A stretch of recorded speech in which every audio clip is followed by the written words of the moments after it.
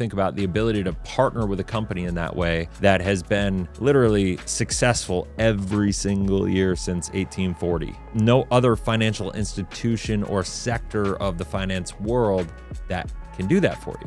Through World War I, through World War II, Great Depression. Dude, the Civil War. You put your money there instead of a bank, you're mitigating so many more risks that most people don't even realize that they're doing. IUL, it's the most misrepresented product in financial history. That's why I say a properly designed whole life insurance product is the only financial product in the world that will make sure what you want to happen will happen when you want it to happen, whether you're here to see it or not. If you knew you could get on a plane and it was a 99% chance it was going to crash, would you get on that plane? Heck no. Hell no. Not a chance. Why would you put your money into an IUL then? Because there's no downside risk and upside potential. This is the Mr. Burr Show. Welcome back to the show, everybody. Man, today is kind of surreal for me to have this man on the show that I am about to interview, because most of you know me for infinite banking and what I talk about with life insurance, using it to make your dollars more efficient and multiplying money, all that stuff.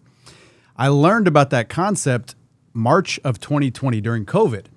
When I learned about it, my head exploded. I was like, I've got to learn more about this. I went down a rabbit hole. I was watching every YouTube video I could find, and this man was one of the main people I listened to and watched on his YouTube channel, Life 180. And just crazy to think it's come full circle. About 3.5 years later, we met a year and a half ago at a symposium for one of the insurance companies. And just a solid dude. We started talking, lot in common. We've done some content together, and it's cool to have him on the show because we're going to talk a lot about infinite banking, which I know you guys want to hear about.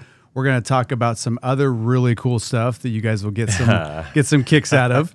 So stay tuned for that. But it is my pleasure to introduce to you the one, the only Chris Kirkpatrick. Welcome to the show. Thanks, man. It's so funny you say the one and the only, because my name is actually kind of the bane of my existence. Chris Kirkpatrick is actually Justin Timberlake's #2 on NSYNC. Yeah. And so like whenever you type in Chris Kirkpatrick online, like I'm always fighting against a boy band member, you know, but he's the one that had like the red hair, right? Yeah, and like Eminem in 2002, I think, launched that song, and in it he said, "Chris Kirkpatrick, gonna get your ass kicked."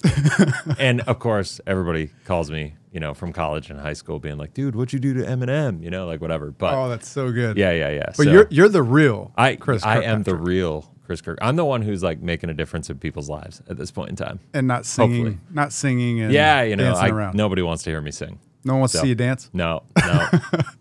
No, unless so you want something to laugh at, but you know. So good.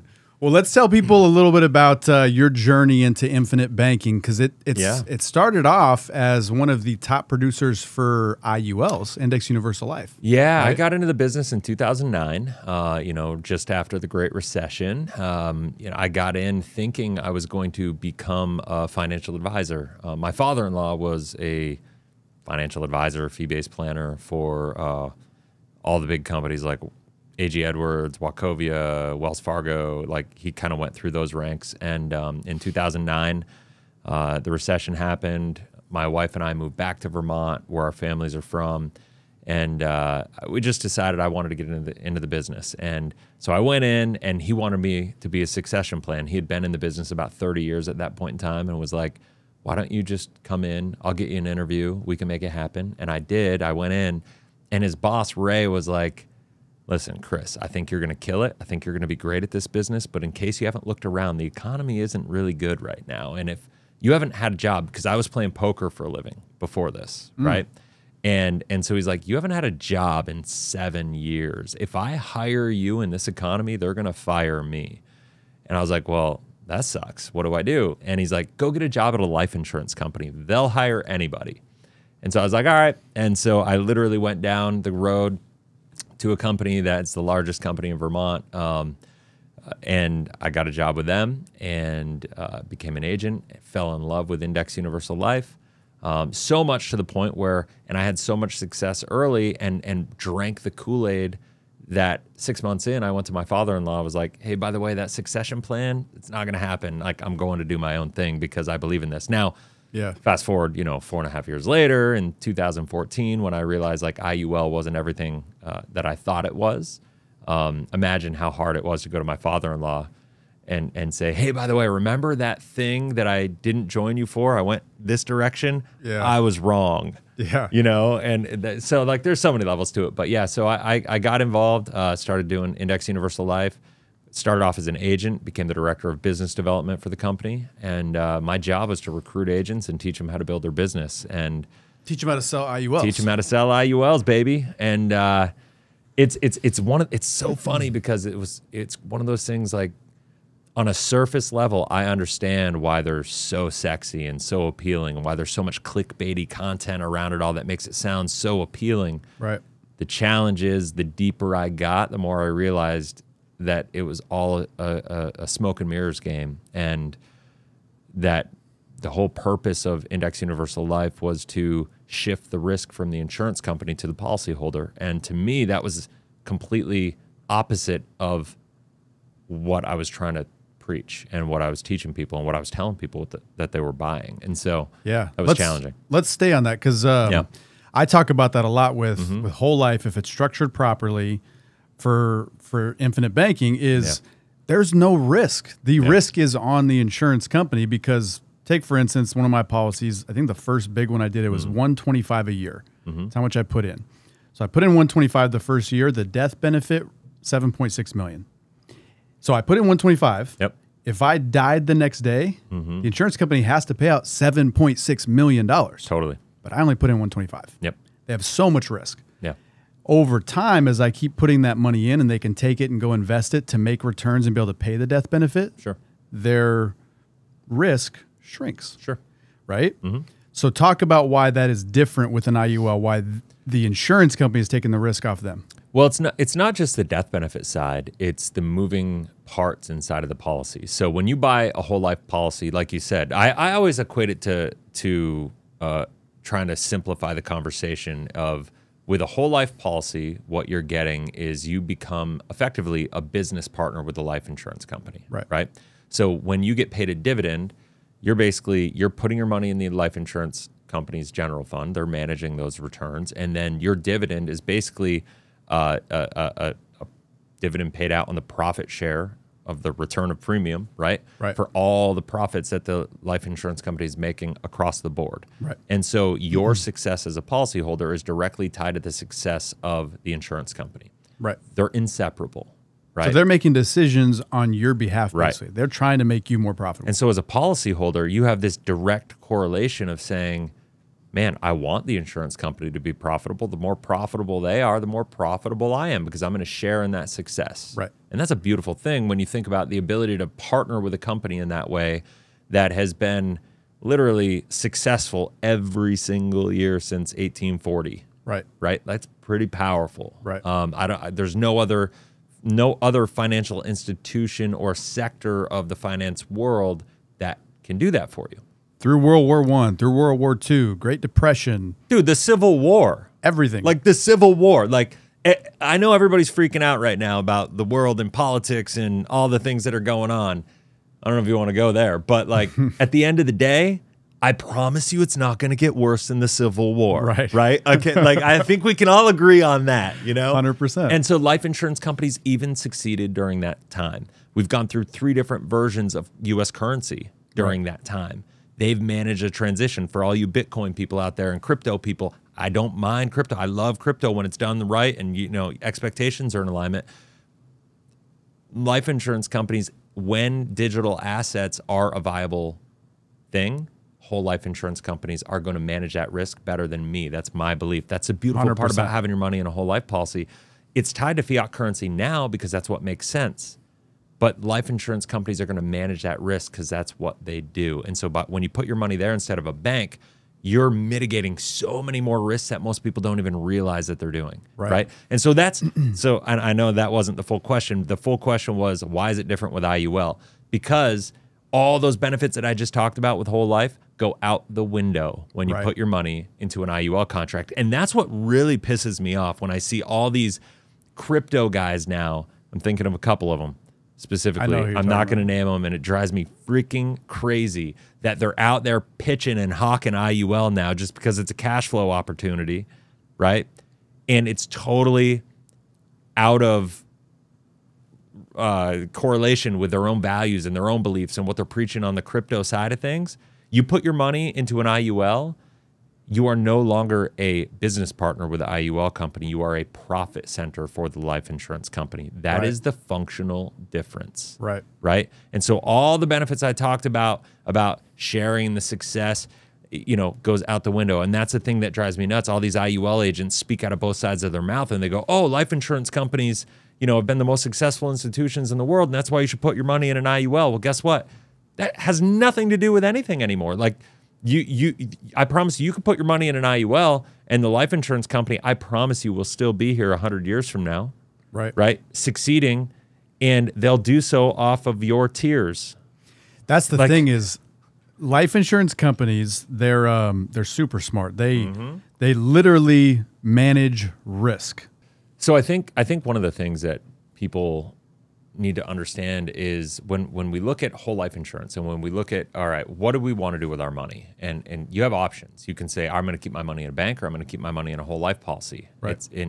Those are ultimately the two most common connections. They have the most similarities as far as the way the accounts and the liquidity and the growth and like the safety and what people are looking at. That's why we call it infinite banking, right? It's like a whole life policy is a banking alternative. Right. And so if we look at, all right, I could put my money in a bank, well, you're now tied into the fiat currency system. If you look at a whole life policy, you are participating, that's why they call it a participating mutual company, in the profit of that company with a company that's been successful every single year, has paid a dividend every single year, and has been profitable every single year since 1840, right? So I challenge anybody to find another company in the world that can claim that. There isn't. It doesn't exist, right? And so when we go back to 1840, you think about it. I know a lot of people are worried about what's going on in the world right now, right? With politics and losing the world's reserve currency status. And, I think it's completely garbage as we're recording this, that the stock market just hit a record high, and all these things. That's fine, whatever. But as I know a lot of people are worried about the world kind of going to hell in a handbasket, so to speak. But if we go back to the beginning in 1860, right, what happened then? The Civil War. Right. Life insurance companies were in their infancy, only 20 years old, but because of the way they do things, they were still profitable. So I promise everybody right now that it's not going to get worse than the Civil War. If you think it's going to get worse than the Civil War, you probably should just move to an island like me, but get a bunker. Exactly. Get a bunker, go to New Zealand, do what the multi-billionaires are doing and buy a bunker in New Zealand, right? Go do that. At the end of the day, being able to have your money with a whole life insurance company is basically saying, hey, I trust that you're going to manage my risk from a long-term perspective. And when I say manage risk, I'm not just talking about profit and loss. I'm talking about currency risk. I'm talking about, total economic calamity risk. Yep. And it's important to understand that since whole life insurance companies have been around, there's been 3 versions of the US dollar. They've managed every transition. So it's one of the things that drives me nuts right now is all the Bitcoin people, right? All the crypto people, all the digital currency people that are like, oh, the US dollar is going to be replaced. Oh, there's an agenda to replace all of the currencies with some sort of world-backed, digital currency or whatever it is. I choose to not focus on that because A, I can't control it. B, as smart as I feel like I am, I'm not that smart, right? And you know who is that smart? Whole life insurance companies. This is what they do, right? 100%. And so the thing that really pisses me off though is you get all these influencers on YouTube, on Instagram, TikTok that are out there pitching all the cryptocurrency stuff, which, okay, cool, no problem. But now they're even pivoting and selling IUL because they're trying to buy into this conversation about the strength and the stability of these insurance companies. I got news for you. If you're going to do it with whole life, whole life insurance companies, when digital assets become a real viable, usable product, they will shift away from the fiat stuff they have and they will make the transition for you. That's why I'm doing it, because I think they're going to be able to manage that transition more effectively than I'm going to, right? if I had my money in an IUL, I would get burned while they took my money as a profit center to manage the transition to meet the guarantees that they have for all the people in the whole life policies, right? Yes. And so the problem with all these influencers that are backing crypto and pitching IULs, they're stealing and bastardizing the whole story and the conversation and the reputation and the goodwill and faith that these life insurance companies have built up over 180 years. And now they're bait and switching people. That's why I call, IUL, it's the most misrepresented product in financial history. 100%. And you say profit center for the insurance company. So I'm going to try to dumb that down, and sure, I'll explain it. You tell me if I'm wrong. Cool. Okay? Yeah. So you put your premiums into an IUL. They go into the general funds, and then the insurance company knows they can make, let's say, 4% every year. They know they can make that. Correct. Steady Eddie, 4%. So what they're doing, instead of you getting a 4% credit onto your money, your cash value, they're taking what they would have given you and putting it into index options. Okay. So then that index, if it loses money, they just don't credit you anything. You're not earning any money inside your policy, right? But if it grows, let's say by 20%, they have a cap of, let's say, 10. So they'll credit you 10%, keep the other 10 as their profitability to pay their guarantees. But here's the thing. They can lower those caps, right? So if they have an off year, they can say, you know what, 10% is a little too high. Let's lower it to 6, right? Yeah. So did I explain that correctly? Yeah, Basically how it works. I think you explained it great. I think here's what I'll say is that I've done a lot of content around this, and I don't think life insurance companies just lower caps for the sake of lowering caps. They have a profitability kind of metric that they're after. They're going to meet, and I think that's the thing with IUL is they're going to meet their profit metrics no matter what. Whereas with whole life, they're going to make sure you're made whole no matter what. That's the point. Right. That's the shift in the risk. And so when you put your money into an IUL, you called it right. You're putting the money in, it's going to the general fund. That 4% buys call options. But the thing that most people don't talk about is that the variables are that 4% can go up and down. That can adjust your options budget. And then the cost of options can go up and down. Right. Okay. Right?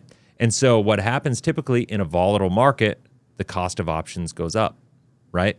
And so what happens is as interest rates go up, which can increase the budget, and this is a little complicated. I usually do it on a whiteboard. But as the options budget goes up because the interest rate environment is going up, that creates more volatility because it increases the cost of borrowing for companies. And the idea, if you understand anything about fiat economics and the Keynesian economic theory, is at interest rates, you rise and increase interest rates to suck money out of the economy. When you suck money out of the economy, that means you depress the asset values, right? Technically speaking, real estate values should go down a little bit. Stock prices, valuations will go down a little bit, or at least level off, right? But when you do that, that increases volatility. When you increase volatility, options costs go up. All the while, underneath that, you're creating this spectrum on the policy that is just like setting up for self-destruction in these IULs, and all the while it's on a universal life platform with it, which is annual renewable term for a policy that can't ever be paid up. And the older you get, the more expensive it gets. And if all the things don't work out right, listen, here's what I'll say. It's not that an IUL can't work, because in a vacuum it can, right? It's just that 99% of the time it won't work. Right. So I ask you, is if you have a 99%, if you knew you could get on a plane and it was a 99% chance it was going to crash, would you get on that plane? Heck no. Hell no. Not a chance. Not a chance, right? And so why would you put your money into an IUL then? Right? Because there's no downside risk and upside potential. Right. So, and I did a thing called the IUL challenge, and it's been going for almost 2 years now, right? Yeah. And nobody's had the balls to step up to the plate and actually debate me. I've challenged Doug Andrew to a debate live. I've challenged David McKnight to a debate live. I've challenged Curtis Ray to a debate live. Those are the three biggest, kind of most influential IUL people, and every single one of them likes to clap back at me on social media. But when I say, hey, listen, I'm all about transparency. Why don't we just connect and do it live? You know, I'm all about like, if you're so right, this is your opportunity to make me look like an idiot. Right. Right. And to prove your point, every single time they all back down. Guys, the thing about an IUL that you really need to understand, and you just said it, there's all these moving parts. Yep. So in a vacuum, it could work. Like if, let's say you're earning, they illustrate really well because they're showing an average return of the S&P 500 or whatever it is. Right? Yep. Average is different than actual. Sure. For one. But all these different moving parts, it has to go perfect for these to work. Yep. Whole life, there's no moving parts. Right. You have a level premium, Yep. guaranteed. It'll never change. Contractually guaranteed. Totally. Level. It'll never go up. And then you have guaranteed minimum growth. Most companies are 2 to 3.25. Yep. So if your cost never goes up, but your growth never stops and goes below 2% on the lowest end, that's without dividends. Yep. And as we've touched on, these companies have paid dividends every single year for over 100 years. That means you're going to grow more than the guarantee. If it never goes up in costs, but the growth never stops, guess what happens? It's predictable. You know exactly what it's going to do. Totally. And that's why it's good for infinite banking, because there's no guesswork. 100%. And that's really important. Like that is one of the most understated and not talked about elements of the value of whole life insurance. If you talk to any business owner, any really high level investor, and you ask them what is the number one key to your success, it's predictability. That's what investors want, is predictable market environments. That's why we create more volatility in the stock market. That's why, you know, people start sitting on their money. And when there's all these unknowns, when we hit an election year and all these things are going on, nobody knows what regulations are going to be passed and how all that creates an unpredictable environment. And so smart money sits on their hands when all these unpredictable environments kind of get introduced into the economy. And so that basically is a predictable environment would be whole life, and an unpredictable environment is IUL. And so I got news for you. Like in a vacuum, IUL can work, but if after looking at all the facts and all the moving parts of IUL, and when you look at that, if you still believe it, you probably also believe that unicorns exist and can fly and all these things, right? So I used to believe that when I was 5. Exactly. I was talking to my daughter who lost a tooth yesterday, or my son. My daughter and my son are sleeping in the same room right now as we're transitioning, right? And so my daughter, listen to this. This is crazy. So my daughter loses a tooth. She's 5. She lost 2 teeth in the last week. And my son comes to me. I'm driving him to school. And he goes, "Daddy, the tooth fairy's not real." I go, "Whoa, what? Like, what do you mean? What do you mean the tooth fairy's not real, buddy?" He goes, "Yep. So last night I heard the door creak and I saw Mom come and put $1 under the pillow for Kierland." And I'm like, "Oh no, that's a heck of a way for your kid to learn." But you know, quieter with the door. Come on. But guys, here's one thing I'll say about an IUL versus whole life when using it for infinite banking, and this is what I tell clients all the time. Yeah. The reason why a whole life should be used and an IUL shouldn't is with infinite banking, all it essentially is at its foundation is making a spread on money. That's it. So if, let's say you put your money into a policy and the insurance company charges 5% to borrow the money, borrow the funds. So you're controlling that money for 5%, right? All you got to do is go make more than 5% with the money and you've made a spread, right? Sure. So therefore, you should always be using your cash value. It should be out working for you, making that spread. Yeah. So if you do that with an IUL, let's say I've been using an IUL and now I'm 60 years old. It's on a universal platform, meaning it renews every single year with term insurance. Every single year, I'm closer to dying. Yep. Therefore, my cost of insurance goes up exponentially the older I get. Yep. So if the cost is going up like crazy, my money, my cash value is out working for me, and the company has a down year. I don't earn anything because there's no growth. Yeah. How does the cost get paid? I have to inject more money into the policy just to keep it from lapsing. Sure. Because I've got none in there because it's out working. I can't use my cash value. Yep. I've got to inject more into it just to keep it from lapsing. Policy with whole life if all the money's out there working, by the time I'm 60, the growth far outweighs the cost of insurance. Totally. So the year when the growth hits at the end of the year, I can just use it to pay my premiums, and I'll have some left over. Well, I'll say this though, on top, not though, and certain companies also allow you with whole life insurance to have the policy completely paid up, meaning no more fees, no more expenses, no more anything at either 65 or 75. Right. Right. And so, or there are options to do 10 pays, 20 pays, depending on your age. You can get more flexible, and it's infinitely more flexible than people give it credit for. Because that's one of the things people lean on with IUL. It's more flexible than whole life. Only if you do whole life wrong. You know, like whole life. I mean, IUL is more flexible all the way around. It is, but not that much more flexible if you really know what you're doing with whole life, right?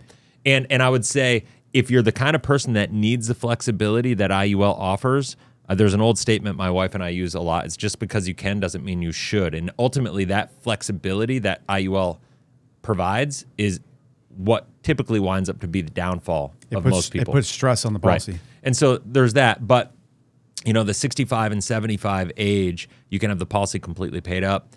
I think that's one of the mistakes that I see people make, and it's not a mistake. It's just when you have the option to have a policy paid up at 65 or 75 or at a younger age, you know, based in alignment with how the person wants to use it.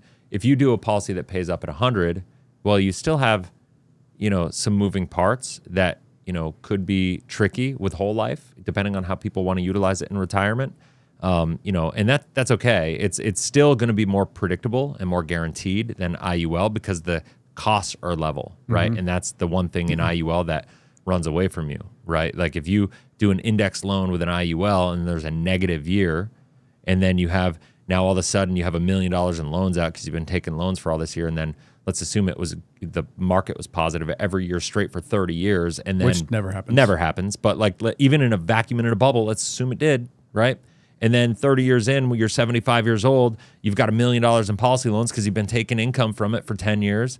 And then all of a sudden, when you're 75 or 74 years old, let's say, you have a negative year in the stock market, and now you've got a 5% loan rate. Well, now you got $50,000 of extra costs, plus you have the costs for the insurance, which now you're 75, so that cost is even more expensive, have to be paid from the cash value in the policy. On even a flat year, you can. I've done videos that break down illustrations that show they always say you can't lose due to market loss, but you can lose because of market loss because of these other moving pieces and fees and expenses and charges inside of the policy. You can lose 10 to 20% on a 0% year in the market, right?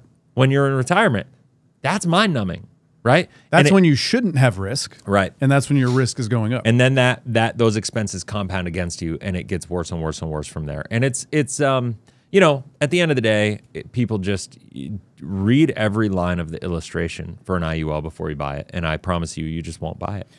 The main thing I have people read all the time, the guaranteed side. Yeah. Guys, on an IUL, the guaranteed side goes to 0. So they illustrate the non-guaranteed side with fictional. Fictional. Fictional. Sure, fictional. We're just mixing words over here. Fictional numbers of it illustrating at like 6%, 7% every single year, which we know does not happen. It's not going to happen. They assume every year is a positive year. Which doesn't happen. The market goes in cycles, right? Land. So if the market drops, here's a great example. If you lose 50%, you have to earn 100% just to get back to 0. Yeah. So it's fabricated. It's the unicorn that it's always going to go up. Sure. And it's not. Right. Right? Yeah, totally. It's just not possible. Yeah. With a whole life, it only goes up. Contractually guaranteed at least 2%, 3.25% with some companies, plus dividends. And these companies, they've been around since the 1800s. Think about this. Most companies in general, not even looking at life insurance, have not been around since the 1800s, right?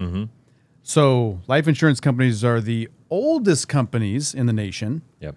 But not only are they the oldest, they're the most profitable, right? They've been paying dividends, which means they are profitable through every single year, Yeah. every single economy, every single bird flu, swine flu, Sure. COVID, you name it, they're profitable. 100%.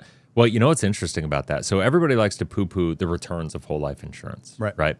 And you'll hear this from a lot of investors. A lot of people being like, "Oh, whole life is a horrible investment." First of all, you're right; it's not an investment at all. And if you're looking at whole life as an investment alternative, everybody likes to use buy term and invest the difference as the comparison. I'm like, no, that's not the same conversation. You should look at buy term and save the difference. And if you still think that makes sense, then good for you. Good luck. But it won't. I mean, when you look at it through the lens of like, what do I need this money to do for me, and what problem is this pile of money solving for me? It's not supposed to be your investment. I always call it the BASF of the financial space. If you remember back in the 90s and NFL days and NASCAR, they'd always have a BASF car. BASF would always say, at BASF, we don't make your fishing line, we make it stronger. We don't make the paint you use, we make it brighter. Right. And their whole tagline was, at BASF, we don't make the products you buy, we make the products you buy better.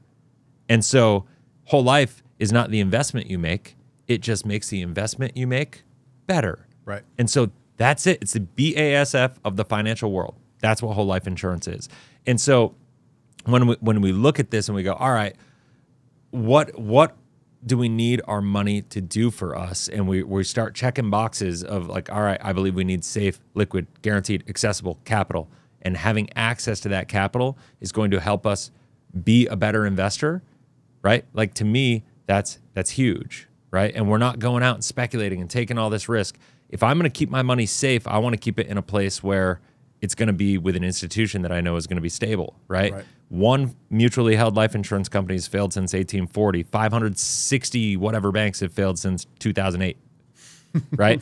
Okay, like, so I don't know, like, but no one has problem with flowing their money to a bank. Right. Well, that's what we're talking. Because I know, and so it's all about flow. I think one of the things is hard. I think a confused mind always says no, right? And I think there are certain elements of talks around whole life insurance that are true at some point in time, but are positioned and marketed in a way that don't necessarily make sense to people. And because it seems too good to be true, and in a way it is too good to be true, and eventually it can work, but it doesn't work right away. And I always kind of tell people, you can't solve long-term problems with short-term thinking, right? So we have to be thinking from a long-term perspective, because if we're thinking short-term, well, then guess what? Go put your money in a 5% high-yield savings account right now, and that's going to get you could do infinite banking with a 5% high-yield savings account in a way, and do a collateralized loan and guarantee it with a savings account and all that stuff. But what happens when the savings account rates go back down to 1/10 of a percent, 1/2 a percent, something of that nature?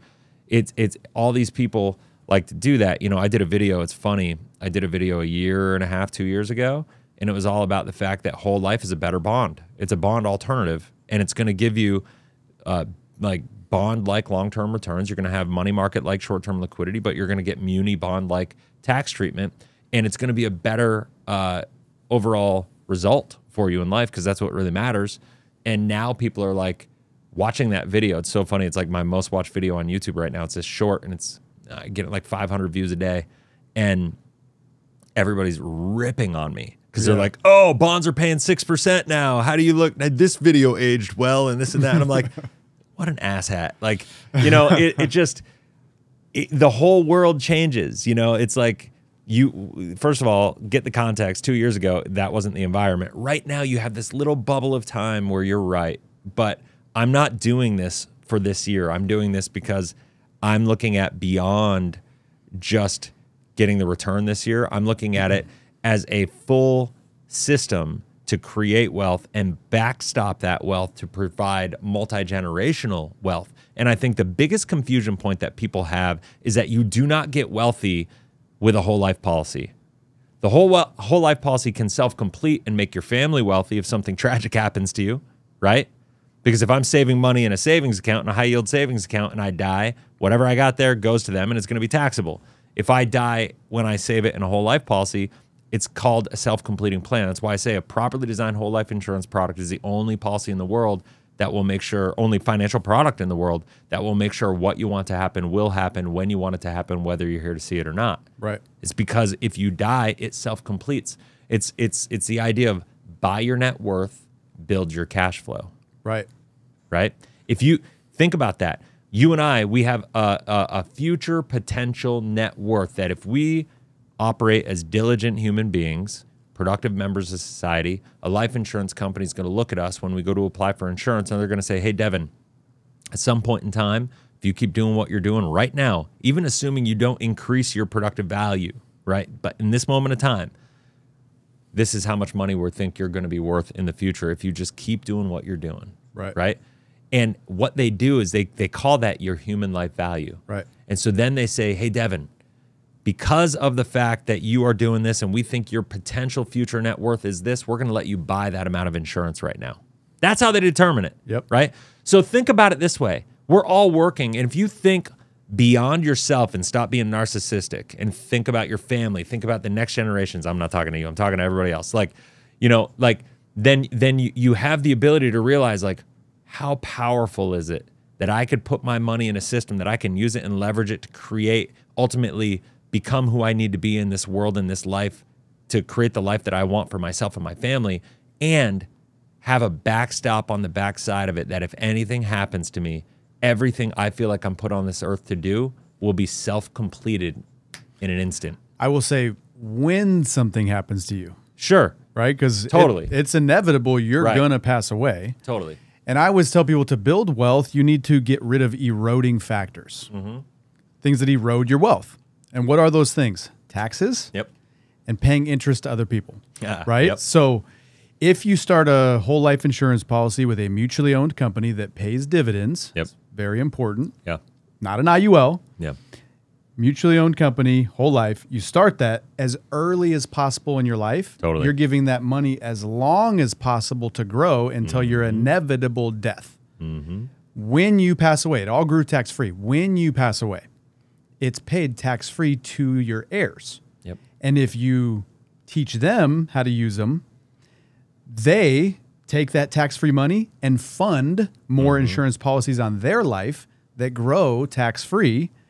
When their inevitable death happens, it's paid tax-free to their heirs, your grandkids. Totally. They should teach their kids, your grandkids, the same thing. So it perpetuates wealth. 100%. And you can, so that's getting rid of the tax part, right?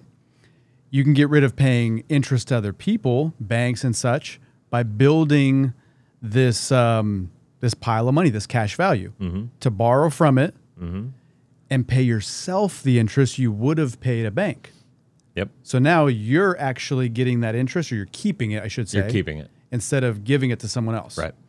So I want to show you guys. I can't show you, I guess, because you can't see my screen, but Sure. I just had my second daughter. She was born on the 2nd. Awesome. We've already got a life insurance policy starting on her. In the works. Again, guys, 14 days old, basically. compound interest takes time. So the longer you give it, the bigger it gets. So if we look at this policy, I'm going to be putting in $10,000 a year for the first 21 years of her life. Okay. Okay. After that, it drops down to $6,000. Okay. I can pay $6,000 on it until she's 95 years old. Cool. Okay. And you can hand this to her.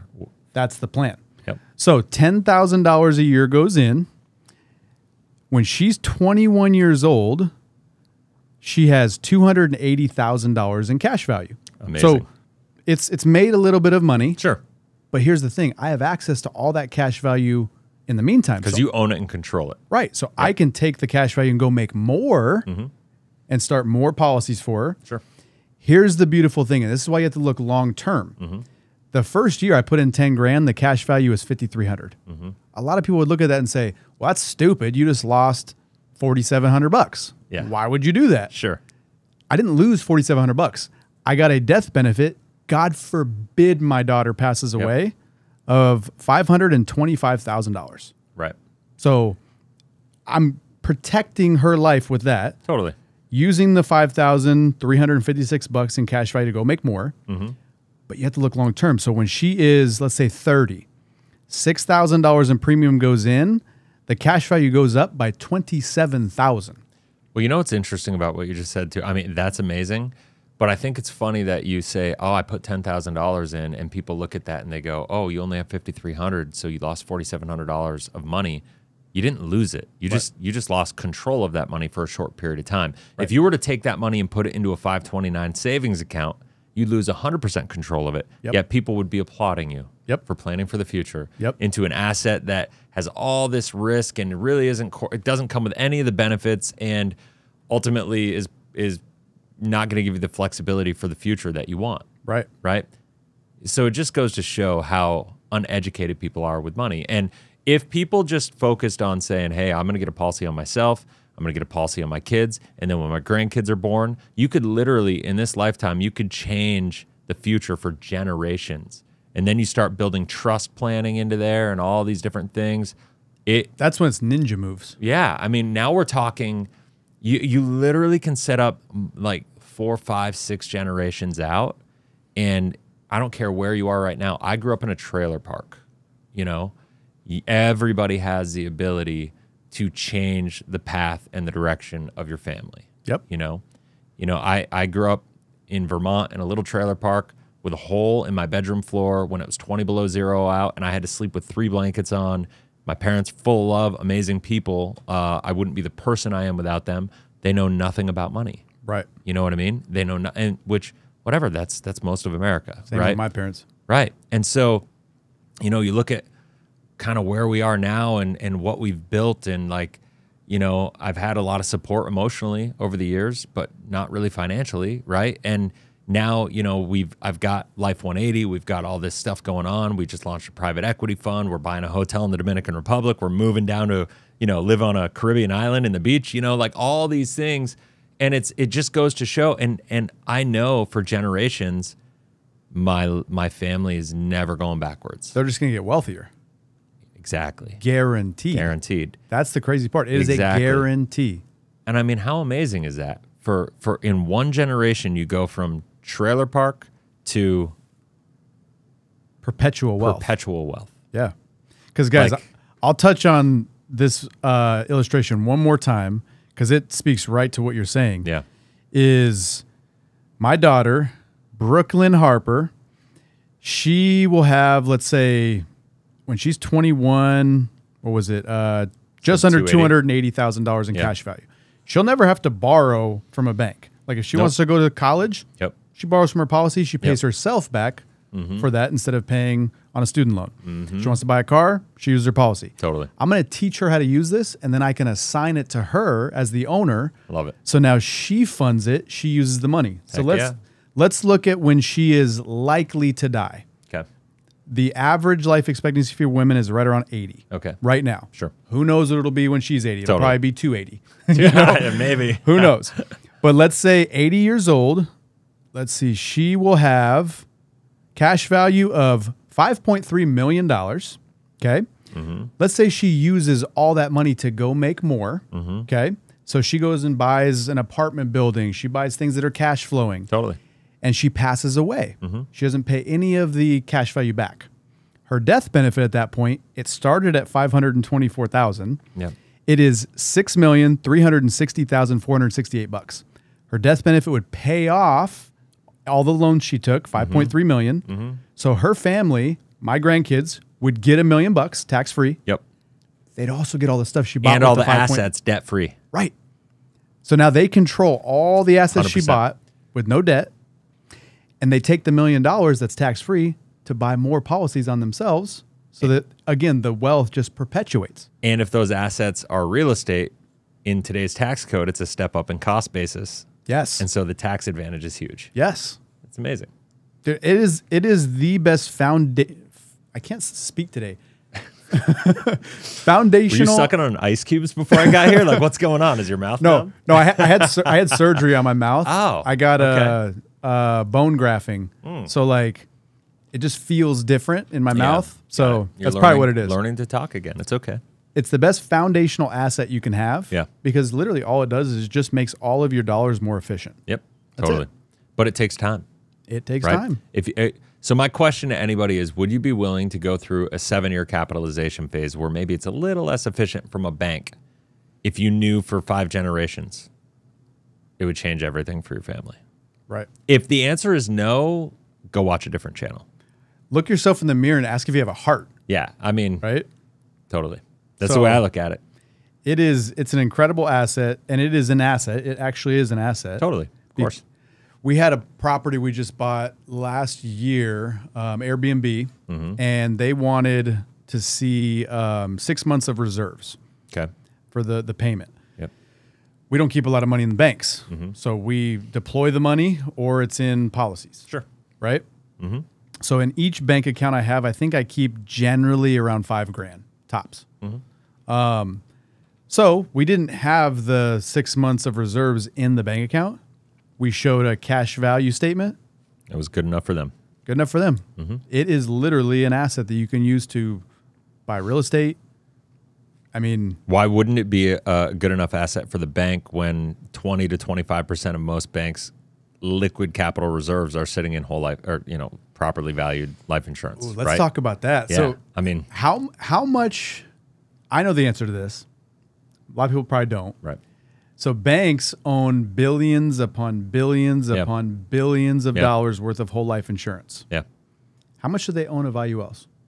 So the answer. So this is hard. The answer is nobody really knows. I'm going to say not much. And a lot of IUL agents right now are saying that banks own all this IUL. No, banks own cash value life insurance. That's the only thing. It doesn't go on the books as whole life insurance or IUL. It just goes on as cash value life insurance.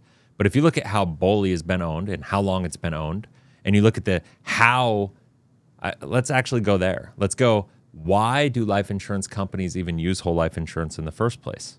This goes back to the beginning of our conversation about Why do banks use it? Yeah. Yeah. So this goes back to our conversation from the beginning, talking about the transition of the dollars, right? So if you go back to the fact that we've had 3 different versions of the U.S. dollar, we could actually probably say 4 if you count for going off the gold standard in 1971, but it's been technically the same banking system and dollar still, right, with the Federal Reserve. So 1840, life insurance companies were launched. 1860, the Civil War happened. All the money printing and all the problems with Civil War. We had that currency died. Wasn't it the Confederate? Yeah, it was dollar? Yeah, I can't remember the names of it right now, but I've done a video on this exact, like going through step by step. But that currency died. 1870s, that currency that we had, the currency that replaced the one that failed because of the Civil War in the late 1870s, that one died, and then we had a different currency until 1913. When everybody knows the Federal Reserve Act and the institution of the Federal Reserve, greatest theft of history of mankind. Good old tax code. Yep. And so that got launched, and we've been living in this dollar system ever since. But that was 70 years that they had 3 different versions and in the infancy of the life insurance space, right? And so, but think about, why do banks utilize in our current banking system from 1913 to today, why do banks use whole life insurance? Is because J.P. Morgan and all his banking cronies, if you ever read the book Creatures from Jekyll Island, Such a good book. all of those people who, started this banking institution as a way to get Main Street America to put their money in there so they can leverage our money to create wealth for themselves. All of the banking people, where did they have their money before? Because the pitch for the Federal Reserve and the banking system was to create stability, right? So they all knew it was a problem, and they didn't trust banks before. So where did they keep their money? They kept it with whole life insurance companies before 1913. Right. So they created the Federal Reserve Act, and they created the banking institution system as we know it today.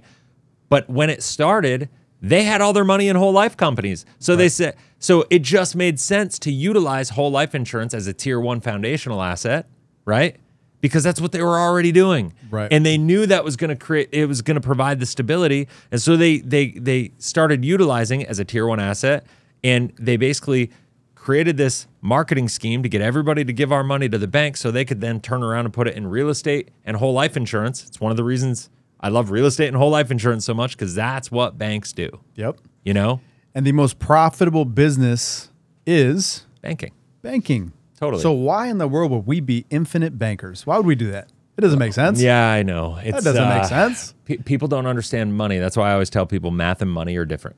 Yeah. The money math is way different than math, and people just don't understand it because it's so outside of the way we're taught in school. So I'm thinking, like, as you're saying that, I'm thinking like listeners and viewers, they're probably like, what? how in the world would a bank get a Yeah. life insurance policy? It's very simple, guys. The bank can insure a key employee. So go to any bank and look around at how many vice presidents there are. Everybody's a vice president. So what happens when you become a vice president at a bank? The bank promotes you, gives you a little bump in your pay, and they say you're going to get a fully paid up life insurance policy. So you don't have to pay a penny into it. It's fully paid up. Yeah. When you pass away, if you're still working here, your family will get $50,000, whatever the number is. Sure. How much is that policy actually for, though? $1 million, $2 million, $3 million? Sure. So they'll give your family 50, they'll get whatever else it is tax-free. So they're insuring an employee. That's how they can actually get these policies. Right. They can't get it on the building. Right. It's on the employee. Totally. Right? Yeah. You have to insure somebody's life. Right. Yep. Yeah. I mean, and then the cash value in that asset is an asset on the balance sheet of the bank. Right. And all you have to do. So it's interesting. Dave Ramsey launched a video maybe 2-3 months ago, and it was like heated debate with Infinite Banker, right? And first of all, it wasn't really an Infinite Banker. It was a guy who was thinking about getting infinite banking, and he didn't really understand it all. Oh. And so Dave loves to do these videos where he like beats up on people that don't really understand what they're talking about, and so he looks really smart, and then he makes his video public to the world and tries to back his point up. And so in the video, the guy, Dave Ramsey's ridiculing him, and the guy's like, well, why wouldn't I do this? This is what the banks are doing. Dave Ramsey literally goes, are you stupid? Banks aren't stupid enough to put their money into a horrible product like whole life insurance. That's what Dave Ramsey says. And I'm like, are you kidding me? Like, he's actually ignorant enough to make a statement? Is he that arrogant? Is he that narcissistic? Is he that out of touch with the reality? Does he either not know, or is he buying his own BS, or like what the deal? So I did a review on this, and I went through and I said, all right, I'm going to go online, and there's a website. I can't remember the name of it. I got it bookmarked. But it lists out assets in life insurance by every bank in the country. There are 3,000 banks in this country with over $10 million of whole life insurance or cash value life insurance assets. We don't know, going back to before, if it's whole life or IUL. I'll fully openly acknowledge that. What I can tell you is that IUL didn't even exist until 1997, and that life insurance or banks have been doing this since 1913. Right. So, and here's what I say when people go, well, why wouldn't they switch? Why wouldn't they switch? I'm going to go to the insurance-backed line of credit or the cash value line of credit. You can go to a bank and ask for a line of credit, leveraging and collateralizing the cash value in your whole life policy, and they'll give you 95 to 100% value of the cash value and a line of credit on it. If you bring an IUL to the table, they're not going to give you a loan. There are two companies that I've found that will give you a loan, and they give you a 50% or 70% loan to value. So if a bank is smart enough to know that your IUL is way more risky and they won't even give you a loan against it the same way, do you think they're buying IUL for themselves? I promise you they're buying whole life, not IUL. Just 100%. look at the way they treat IUL and look at the way history has played out. Just logically. Listen, I live and breathe this stuff, and so do you, and people watching probably don't, but like when you really understand what to look for, the facts aren't there. I mean, they're not. Like there's no bank that says this is our whole life insurance assets. They say, here are our cash value assets of life insurance. And it does, and so that allows these snaky IUL agents to slip in and be like, IUL's a cash value, look what they're doing, right? But if you really break down and you understand what to look for and the critical questions to ask, it's easy to use a little like fourth grade deductive reasoning and come to the conclusion that they definitely are not doing IUL. One big thing is that it came around in 1997. Yeah. Whole life. The first life insurance policies, they were term, I believe, in like the 1700s. Yeah. Right? So, Yeah. There's all sorts of different insurance companies. History of insurance goes all the way back to England, and like there's all sorts of stuff. Yeah. But if you look at 1997 is when IULs came out, and when the banking system came about, which was with the tax code, was 1913, right? Yep. And you touched on it. Why would all these super wealthy people put their money into life insurance? Why would the banks do it? Because all the wealthy people were doing it before. Sure. Who started the modern system? The Rockefellers, J.P. Morgan Chase, and the president at the time. Carnegie was, or it was Lendell? Yeah, I can't. He was a. I forget who the president was, but they basically all came together, and there was a problem in America. America was a place where you had entrepreneurs. They came here to be business owners. Those people, mainly Rockefellers, the Vanderbilts, and J.P. Morgan Chase, they said, you know what? We need more employees. We need more people to be employees to build our system. Yeah, our empires. Yeah, everyone can't just be their own business owners. Right. So what do? They create the schooling system where you indoctrinate people into being employees and pump out more employees so they can. Totally. Again, that's the system. So then what do? J.P. Morgan Chase, banking. Money goes into policies from the banking system. Totally. It's all perpetuated, and that's how it is formed. And people are so blind to what's actually happening. So true. There's a quote that says, the biggest problem in America is not what people don't know. It's what they think they know that just ain't so. Yep. It's so true. The problem is people think they know something, and it's just not the case. Like, so for instance, if you were to ask anybody, what's the average rate of return I should expect in my investments in the S&P 500? What do you think they'd say? Like an average American. 8 to 10%. 8 to 10%. Okay. My question to you is why? Because that's what I've been told. Okay. And so I literally just did this video because I a couple days ago, because I realized, like, I'm a critical thinker, and the first thing I always ask is why, right? And it's just, I think we need to start asking why more often. And so I went down this path being like, all right, why do people believe that? Well, we go back in history. I was born in 1980. When were you born? 85. 85. So I was born in 1980. So it lines up perfectly with these stats. So in 1980, what was happening? Interest rates were at all-time highs. Inflation was at 13.5%. Interest rates were over 19%. Mortgage rates were over 20%. We look at everything that was going on. So rates were at an all-time high, which means that was sucking money out of the economy. Things were tough. And then it was also the creation of the 401k. 1981, the 401k became popularized. And it became where the government passed a law, because actually 401ks were created in 1978, but in 1981, a law got passed where people could do tax-deductible contributions to their 401k in 1981, okay? And so now what we have is high interest rates that were going to be plummeting for the next 2 decades, right? And we had, all of a sudden, every person on Main Street that had never thought about investing in mutual funds or the stock market became an investor. And so if you know anything about supply and demand, you now have millions of people that are flooding money into a low supply environment. That's what created the booming 80s, is reducing interest rates and this massive influx of new investment capital. Right. That's it. It's not more complicated than that, right? And so from 1980 to 1999, do you know what the average return, like, of the S&P and the Dow and like all the indexes were? The average or the actual? The actual. Actual Let's return? Let's talk actual. I would say 4. The actual was 15.4 Really? from 1980 to 1999. Wait, okay. I'm thinking of the last 20 years. I apologize. No. So I'm saying 1980 to 1999. Got it.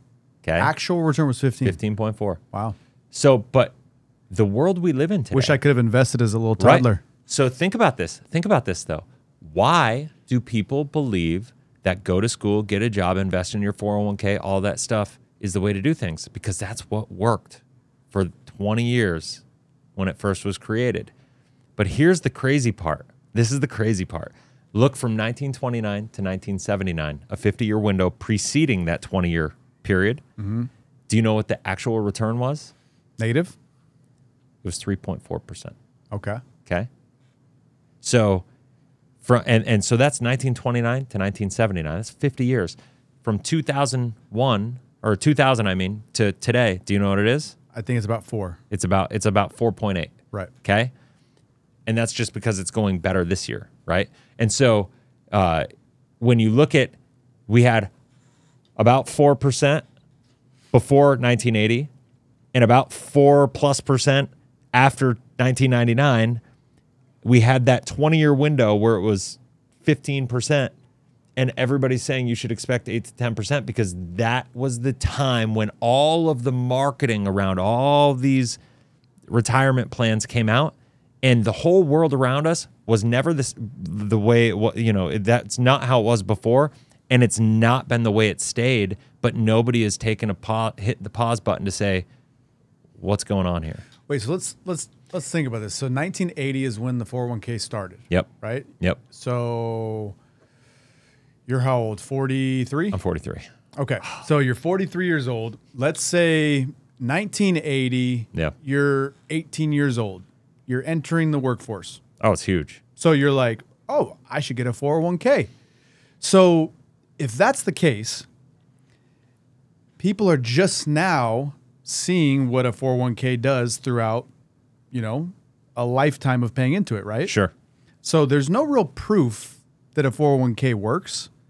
Actually, It's a failing financial experiment. it's proof that it doesn't work. Yeah. Like my dad had a 401k Sure. and he is so terrified to retire because he's lost so much money in it. And again, if you lose 50%, you have to earn 100% just to get back to square one, Yeah. right? Yeah. Yeah. So he's got, I think, like $230,000 life savings. He's 67 years old. He can't go spend another 20, 30 years building it back up. It's a good thing he's got you. This is true. I started a policy on him, and Totally. I'm giving him the cash value, so Sure. it's like his retirement. Yeah. But think about that, guys. A 401k started in 1980. If you were 18 years old when that started, 43 years later, you're how old? 61. Like, That's retirement, Yeah, right? yeah. 59 and a half is when you can do it with no. So, sure. So, and right now, 401ks are down a lot. Down. However, whole life insurance has stood the test of time. It's been around since the 1800s. It only goes up. So Right. I touched on those numbers with my daughter's policy. Yeah. When she's like 60, 70 years old, puts in $6,000, it grows by like 90.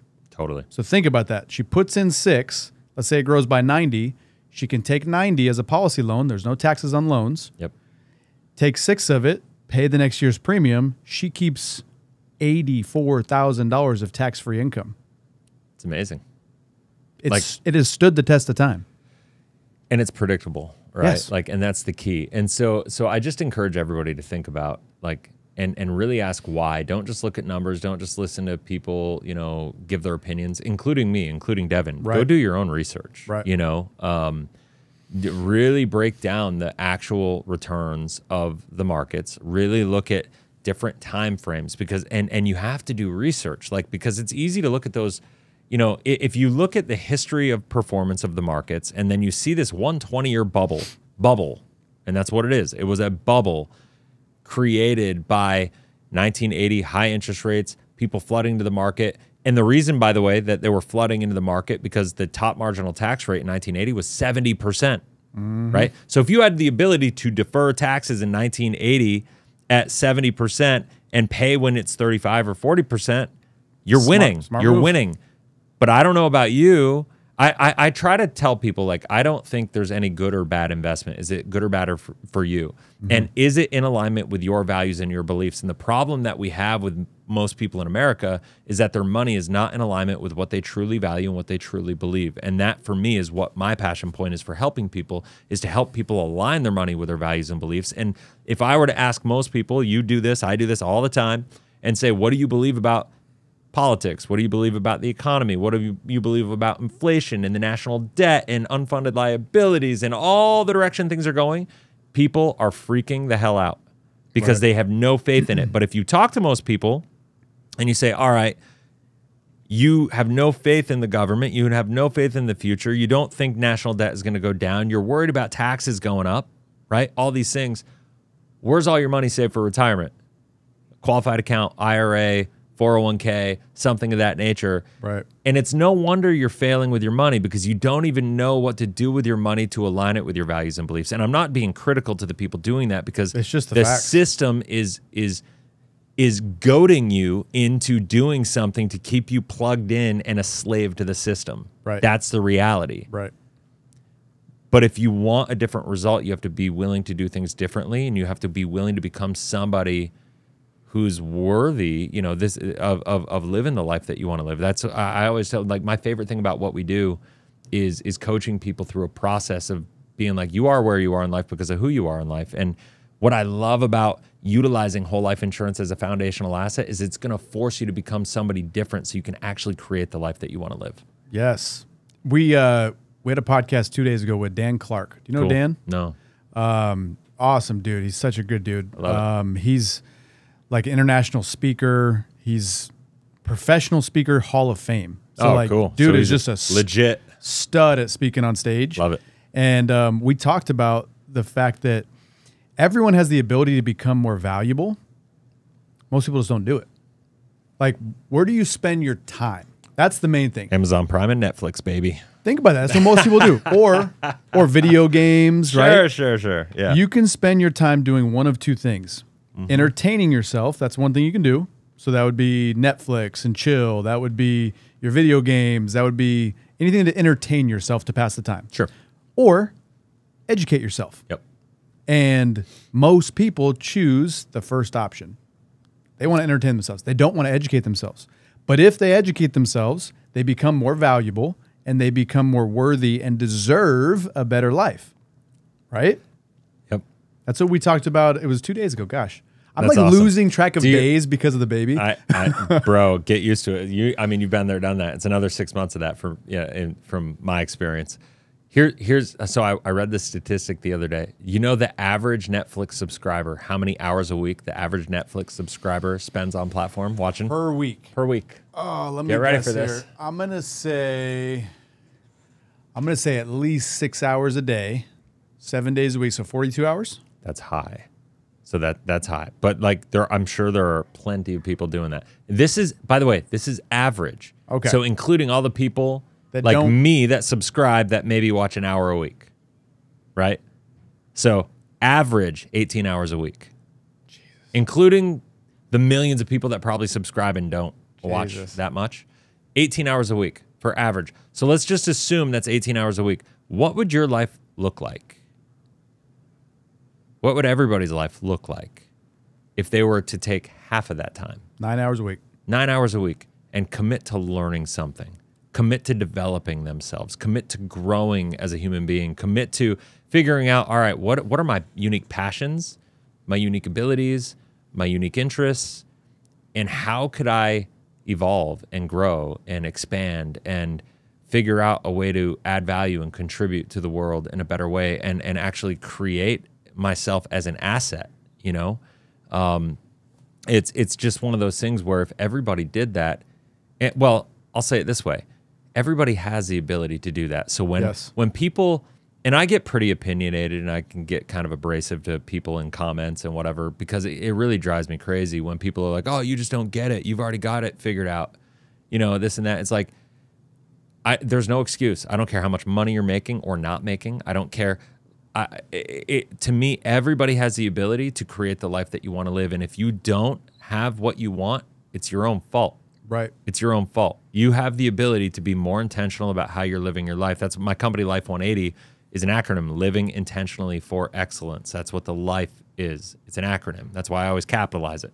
Drives me nuts when people write it lowercase. Like, no, you know, no. This is what but, you know, and so like, but we have to be more intentional with how we spend our time. You and me have the same amount of time in the day that Elon Musk has. Right. We are losers compared to that guy. Yeah, because he's more efficient with his time. He's a monster, right? Like, and granted, I wouldn't want to live his life. Right. You know, I wouldn't want, like, I value my family and time and, you know, there's all sorts of stuff out there. I want the freedom. He's an alien, though. Yeah, totally. So, but you and I, like, so for me, all this stuff that we're doing, my wife and I are moving to the Dominican Republic. We're going to be spending a lot of our time down there. I'll be traveling back and forth. We'll be traveling back and forth, but that's going to be kind of home base. We're not selling our home here in Arizona, but we are going to be spending a bulk of our time down there. We're running a hotel and we're doing all this stuff. But are you selling the Jeep? And I am. I can't believe that, bro. This guy is the biggest Jeep fan of all time. You're selling the Jeep? Yeah, I just listed it yesterday. Oh wow! I had a ceremony. It was a sad day. It was a sad day. I listed it. Yeah, it's I'm bringing it in tomorrow, getting it fixed up, and it sucks. I'm like replacing all these things that I've beat up on the trail and getting it fixed up. And it's going to be anybody in the Jeep market, if it's still available. It probably won't be available by the time this comes out. But yeah, it's a sad day. But what I did was on the day before I went to list it, I went and I test drove. Well, I'll tell you why. So I was going to try to import my Jeep to the Dominican Republic. That's what I would have thought you would have done. They won't let me because it's 1 year too old. Really? Yeah, they'll only let me import a vehicle as old as 2018. I swore to myself I'd never sell my Jeep. But I'm not going to let it sit, for a year, not getting driven at all, and all these things. I can drive it for you. Yeah, I know, right? But I'll get some use out of it. So we're gonna just sell it. And the day before, just to make myself feel better, I went and test drove Jeeps all day long. Like we just test drove like 12 Jeeps. It was crazy. Just so I was like, all right, I'm gonna figure out, and then I'm gonna buy a new one, and in like 6 months, I'm gonna import it, and we'll get it down to the DR. That's good. My daughter was looking at Jeeps. She's 16. Yeah. So we took her to look at new cars, and she's buying a car from her policy. She has 3 policies. Yep. So she's going to have a job. She's going to make the payment on the car note back to her policy. Yeah. So she gets all the money back for the car. She sees how the banking system works. Yeah. Eventually, I'll assign those policies to her. Sure. Setting her up for huge success in life. It's amazing. But she was looking at Jeeps, and I'm like, all right, so here's what you got to think about, baby. Not great on gas, right? Not great. They hold their value. They hold their value, but not great on gas. Especially when you put 35-inch wheels on them or tires, and you have to, because that's when they look dope. All that stuff. So not great on gas. I get 10.5 miles a gallon on my Jeep, by the way. It's horrible. It's really not good. For a kid that's going to be working part-time. It cost me $30 to drive here from my house.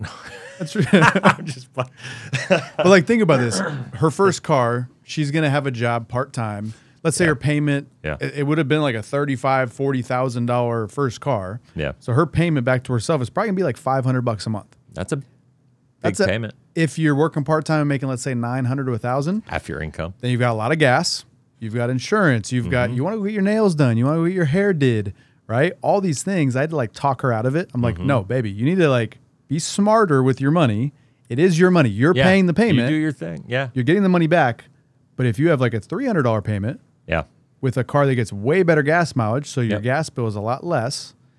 Like, I've been trying to instill in her all the things that weren't instilled in me growing up, and I made so many mistakes with money because my parents knew nothing about it. Totally, absolutely. So this little girl is going to be dangerous, I'm telling you. By the time she's like 30 years old, she might be running the world. Hey, that's what we need. Who knows? That's what we need, though. Yeah, man. I mean, it's like all that stuff. I mean, at the end of the day, though, whether she got the Jeep or went a cheaper route or whatever, at least she's doing it through her policy. It's going to reduce her cost of money on that. She's going to recapitalize her system. She's going to keep that money in her own financial ecosystem. From a cash flow perspective, if she does make a mistake and take on the too big of a payment, she's going to have a little more flexibility. It's not going to bang up her credit. It's not going to do like all these things. Now, you do want to handle the loan and manage it. I'm sure, Oh, I'm making her sign. You know what? Dad's going to bail her out a couple times. That's what's going to happen. I'm making her sign a contract. Yeah. So she misses a payment, I take the car. Right? Sure. But why would you miss a payment on something that's going back to an account that you have access to again? Right. Yeah. I mean, it makes no sense not to. Right. Make the payment. Because if it's a $500 payment, you make that payment, it goes into her policy. She didn't lose control of that $500. It's just in her policy now. Sure. It's not sitting in her bank you're account. recapitalizing your own account. Yeah. Totally. So, I don't know, man. It's crazy to think I have a 16-year-old. I have a 12-year-old now. Dude, just 4 years from now. I know. It's crazy because it goes. When she was 12, she was like this little daddy's girl, like so innocent, like hanging onto my hip, like everywhere I went. She's 16 now. She's like, wants nothing to do with dad. Be gone, Dad. She's like, talking to boys now. She's got this little boyfriend. Oh God. Named Sammy. Oh God. And no, don't talk like that. dude, I try to No, I stop. try to instill I don't wanna fear hear it. into I him. don't want to hear it. Every time I don't see him, I wanna like hear it. shake his hand and almost try to break it. Yeah. And just look through his soul. But he's like 6'5", 220. No. He's actually like 6'1". Yeah. I'm 5'7", but Yeah, it's she okay. says that all of her like friends that are guys are scared of me because I'm like shorter, but I'm built. Yeah. So And I don't know people. And I have a gun tucked every time. I have a gun tucked every time I meet him. That's awesome. Yeah, well, You're dude, like, you got pecs, I got techs. dude, we could go for hours. We could. We've already been going for like an hour and a half. All right. So that's awesome. How can people follow you? YouTube at Life180. On Instagram and TikTok, it's at real Chris Kirkpatrick. Anybody that wants to reach out for anything. The real Chris The Kirkpatrick. real Chris Kirkpatrick. Not the NSYNC one. Not this NSYNC phony guy. Yeah. No, you know what's really funny about that, though? My wife was Mrs. American in 2021, the married version of, like, the pageant beauty queen thing. Did you tell her to quit playing games with your heart? Yeah. That's low. That's low, bro. That's low. So, oh, wow. He's got jokes. Did you tell her there was no strings attached? Come on, man. So listen to this though. She goes up, not even kidding you. She went up to Vegas for this charity event, right? And she sends me, and I had to stay home with the kids. And I'm usually like, we have this history. I was a pro poker player, so I would always go to Vegas to play poker tournaments, and she'd stay home with the kids. And so she went up to Vegas for this charity event as Mrs. American, and I stayed home with the kids. She sends me a selfie with her and Chris Kirkpatrick. Oh, did you tell her bye? And she you're horrible, bro. So she literally sends me a text message with the picture with the caption, I'm with the real Chris Kirkpatrick today. Oh yeah. I'm like, babe, that just cuts way too low.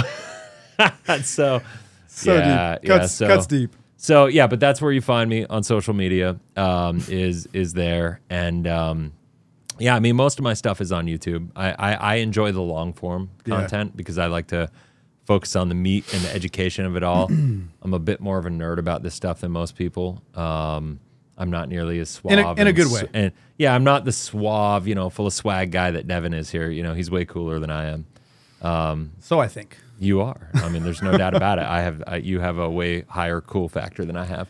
But it's awesome. Don't knock yourself down a notch. But it's awesome. Hey, man, I get to move to an island and nobody else does. This is true. I'm actually jealous. You get to come with me. I Our will next be episode visiting. we'll be doing down there in my new studio. Yeah, you guys got to stay tuned for that because it's going to be in a studio. The backdrop is like the Jungle and the ocean. It's and amazing.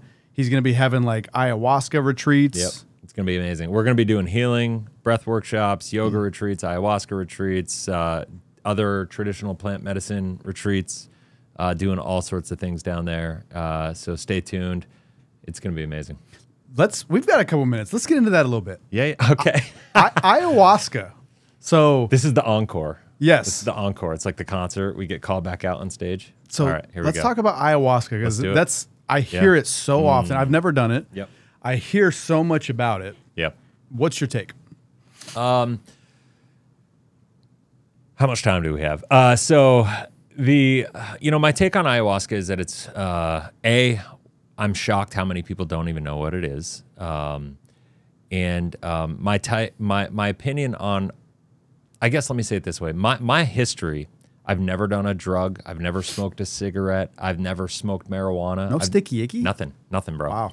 I never did. Dude, I was Snoop Dogg in high school. Oh, yeah, okay. So I've literally never touched a joint or a pipe or anything to my lips. Never taken a drag off a cigarette.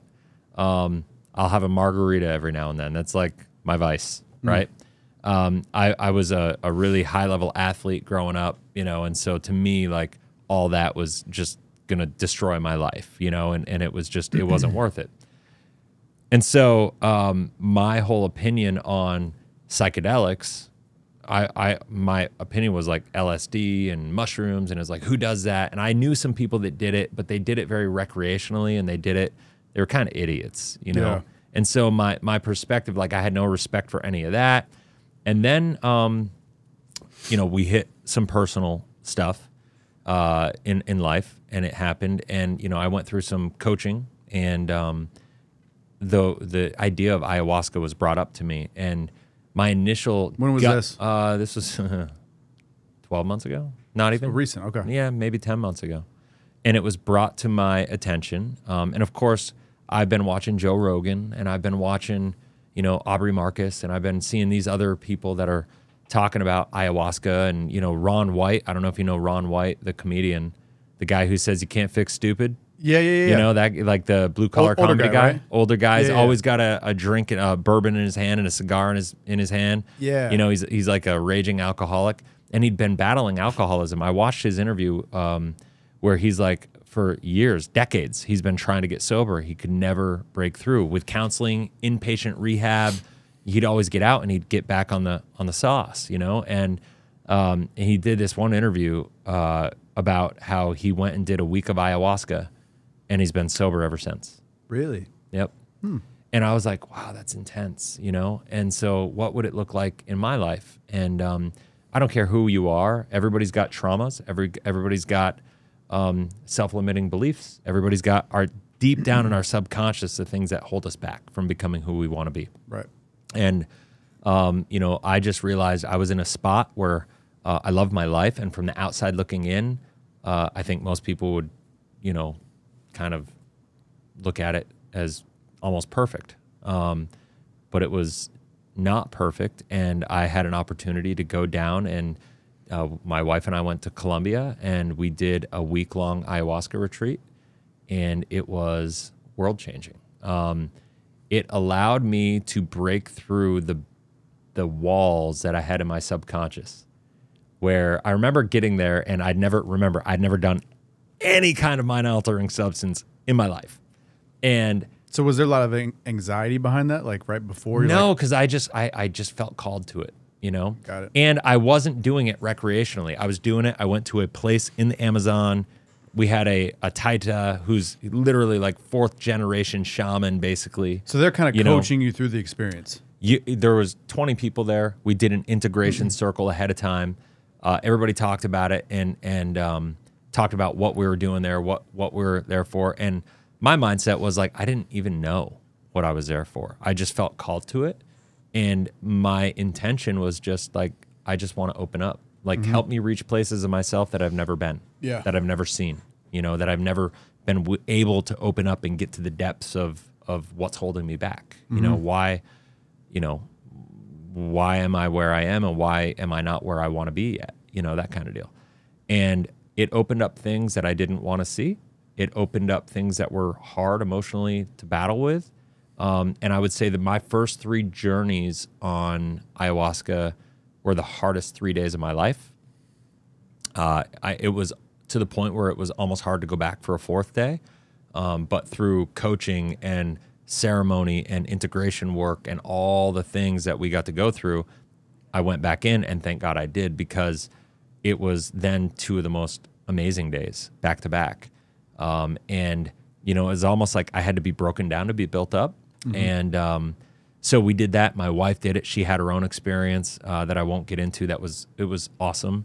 And we came home, and 5 weeks later, we were like, man, we don't feel finished with the medicine yet. And so we went back, and it was just phenomenal. And it's just given me so much more clarity about who I want to be, how I show up in the world, about how I view other people's opinions and perspectives of me and what I'm doing, and, you know, all that stuff. And just, I've never been more clear about what my purpose is on this earth.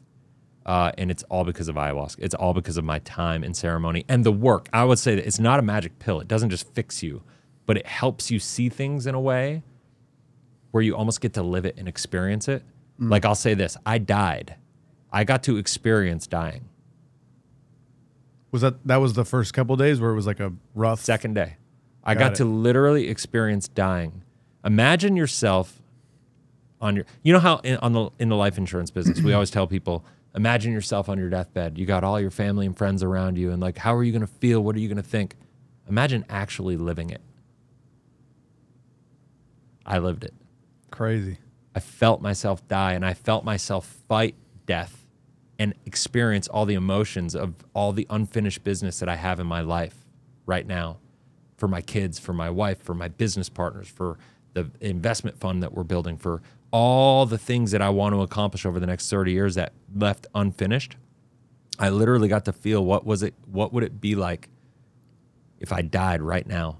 And I went through that whole experience in conversations with my kids and my partners and my wife, and fighting, not being willing to die. And then the more you fight it, the more pain comes in. Crazy. And then it gets so painful that you finally just have to give up and succumb. And you allow yourself to die on the medicine. And I remember when I first got there, the guy who was the lead facilitator, his name is Jared, and he goes, guys, and there was only one person out of the 20 that had ever done ayahuasca before. And Jared said, guys, you are 100% safe. Nobody's ever died on ayahuasca. It's going to take you places, but it's to the point where even if you feel like you're going to die, let yourself die. You can't die. The only way out is through. And I remember listening to him being like, this guy's crazy. Yeah. This guy's got to be, he's nuts. There's no way. There's no way that's going to happen to me. Day 2, I remember being there, and you're in and out of kind of that conscious where I'm like, okay, this is it. Like, I'm on the medicine and whatever, and like allow yourself to die. And then you start being like, all right, I'm going to succumb to it. I'm going to do it. And then you start doing it, and then you're like, wait a minute, what if this is real? What if I'm actually because dying? It feels so real. Yeah. Right? What if I'm actually dying? This is it. I don't want to die. I'm not ready for this. Right. You know? And so you fight it and you battle and you have these conversations, and they're real as real gets.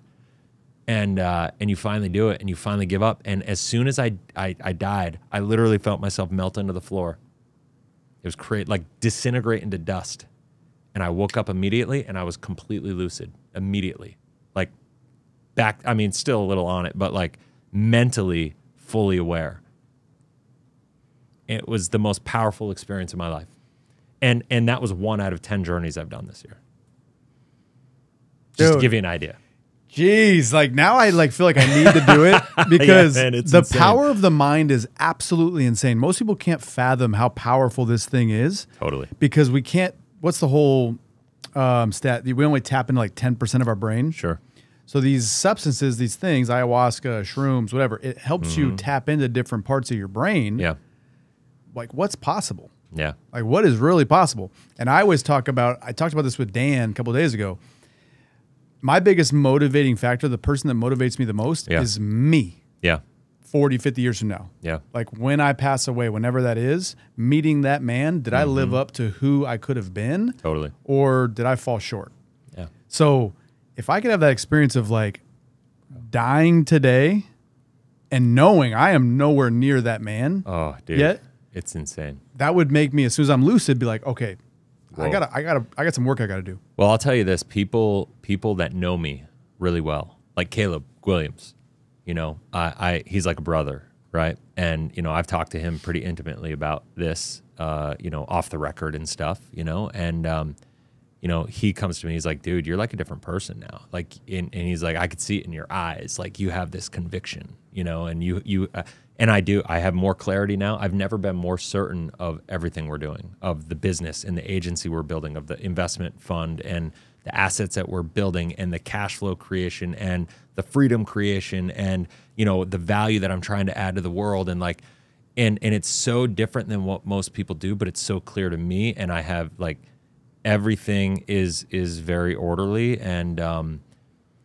before it was scary to me. And now it's just like another step in the process. This is what I do. It's just another step in the process.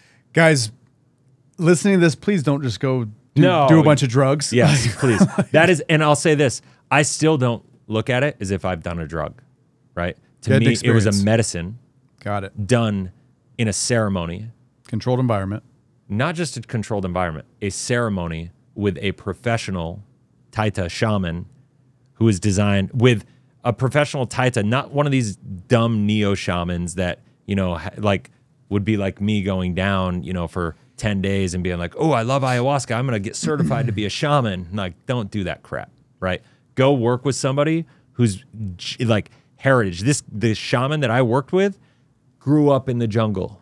Like, share the information with me, and Yeah. I'll put it in the Okay. description Cool. if anyone wants to do it. Because, guys, I've been considering it for a while, Yeah. just because I've heard stories like this, but in no way, shape, or form am I saying, or is he saying, just go start doing a bunch of drugs. Please don't. Right? Because I've seen drugs really take a hold of my family. My brother got Totally. hooked on meth. Oh gosh. Bad when I was a kid. I got hooked on cocaine. Nobody's ever going to get hooked on ayahuasca. I promise you that. Like that, I can guarantee. There's like, but here's the deal. I'm going to also throw another disclaimer out there. Don't do ayahuasca unless you're really 100% committed to dealing with your stuff, because you're going to see things that you didn't even know existed. You're going to have to deal with problems that you didn't even know existed. And so be ready to do the work, because otherwise it's like, it's that 4 levels of consciousness is unconsciously incompetent, consciously incompetent, and then consciously competent, and then unconsciously competent. And it's like everybody right now is unconsciously incompetent for the most part, right? You don't know the problems. You don't realize all the things going on inside in your subconscious. As soon as you go here and you do this, you're gonna have things that are churned up that you don't even know exist right now. So if you're not willing and able and have the capacity in life to deal with it, don't do it yet, Love it. because it's gonna come hard and there's no stopping it. Love it. Well, guys, in the description, we'll have where you can get a hold of whoever he got a hold of for the whole experience. So I will put that in here. Make sure to follow Chris on Life 180. It's his YouTube channel. You can learn so much from his videos. I learned a ton when I started learning about infinite banking. So check that out. And if you guys want to see him back on so we can talk more about the ayahuasca stuff and all that, drop in the comments that you want to see him back on. We'll get him back on the show. Until then, guys, I love you.